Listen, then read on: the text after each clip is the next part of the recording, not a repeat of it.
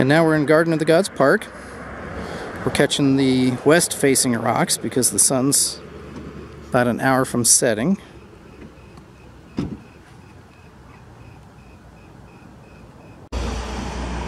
It's one of the classic views of Garden of the Gods. That Cheyenne Mountain in the upper right-hand corner of the picture.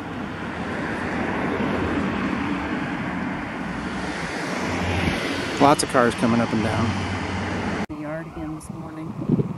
Brody was all excited about it. There's Pam talking over my video.